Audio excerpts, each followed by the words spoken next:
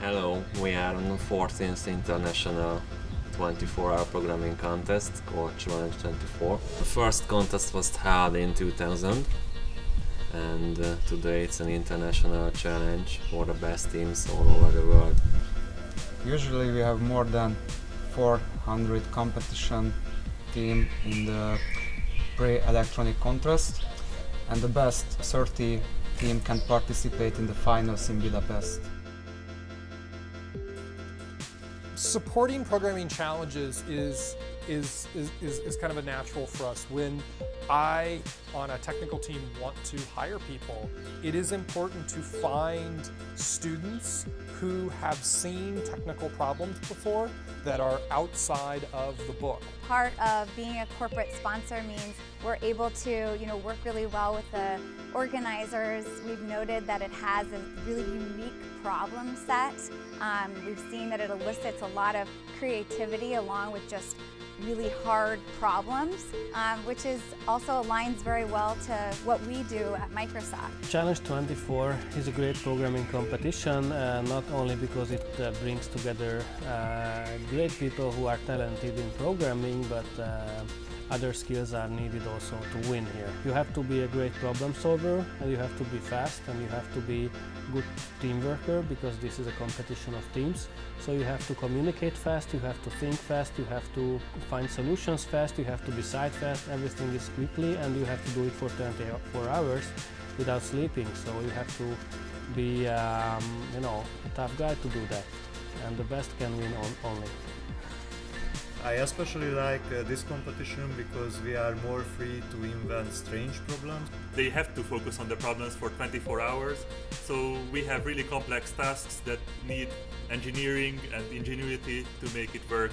This is a very unique competition where you can practice hands-on problems, when you can have fun, where you can play games, and you still have your algorithmic problems if that's the kind of thing you like to do. So what's not to like?